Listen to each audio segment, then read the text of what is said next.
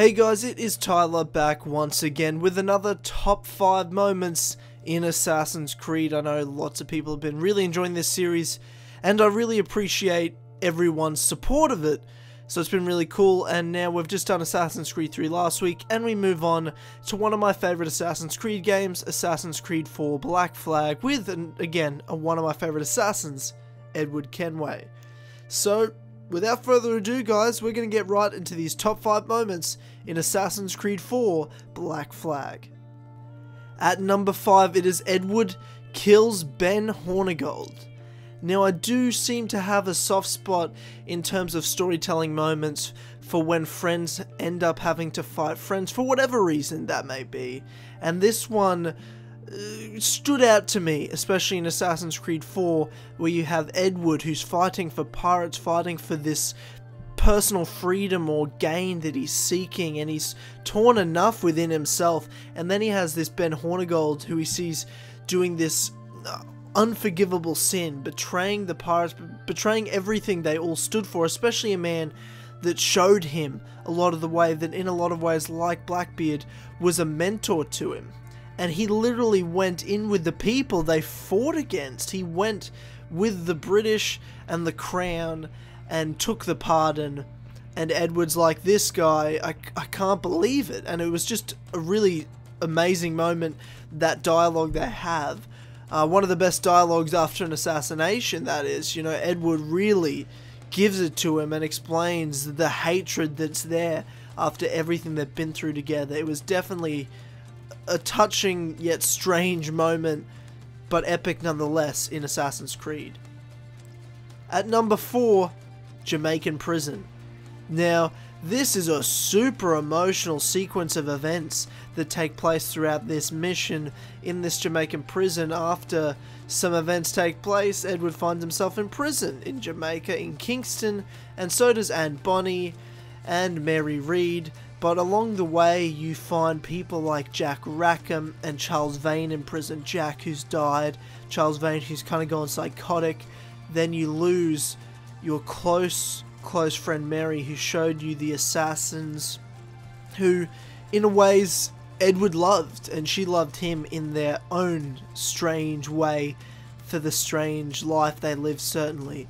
And it was just a sad moment. It was almost like the it's always darkest before the dawn moment, where Edward has hit rock bottom. He's lost his ship, he's lost all the people that were close to him, everyone that was there with him in Nassau in the beginning.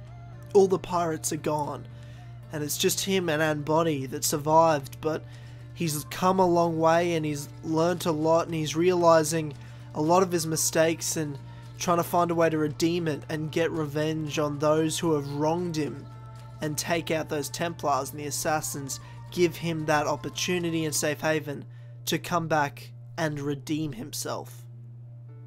At number 3, the Observatory. Now this is a super epic scene where you and Robert the Sage come into the observatory. You go through this whole jungle and forest and everything, and then you make your way in, because obviously only a sage may enter the observatory, and you hear about what it is, but you don't really understand its powers. And it's this epic labyrinth of rooms with these glass and blood vials in there.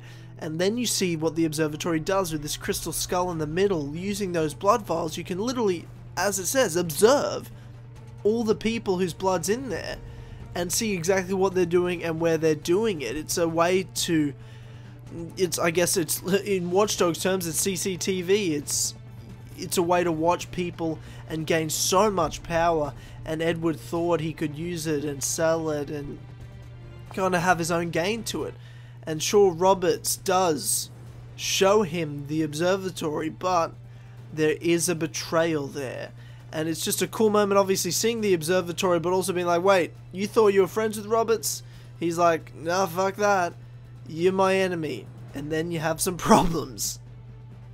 At number 2, it's Blackbeard's death. It has to be in there. It's one of the most epic, most sad moments, with the score going and what Blackbeard meant to Edward, and the fact that they're on a Spanish galleon, or British galleon I should say, and they've tried to hunt down Blackbeard, and you guys are both just fighting to the last breath, and what Blackbeard says about being heroes and gold and what it's done, and Blackbeard ends up falling after all that. It was just so sad to see because of how epic a character Blackbeard is, the epic battle you go through to get there, and such a special person, of course, and what Blackbeard meant to Edward, our main protagonist.